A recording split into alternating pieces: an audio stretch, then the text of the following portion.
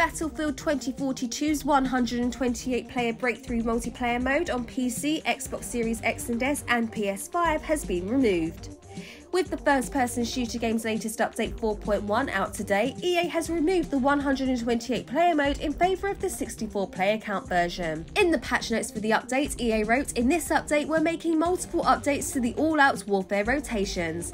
Our leading change is the removal of the 128-player version of Breakthrough. When reviewing the available experiences in all-out warfare, we felt that the 128-player modes are better suited for Conquest, where gameplay spaces are larger and where you have a more natural fit for sandbox gameplay.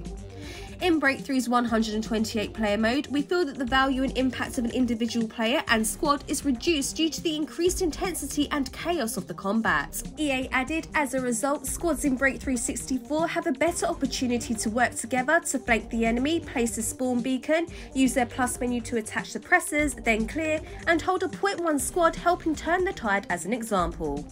We believe that the move to 64 players will bring back the pacing that helps celebrate these moments of teamwork and the PTFOing, and we'll be keeping a close eye on how our changes help to improve the experience ahead of the start of Season 1.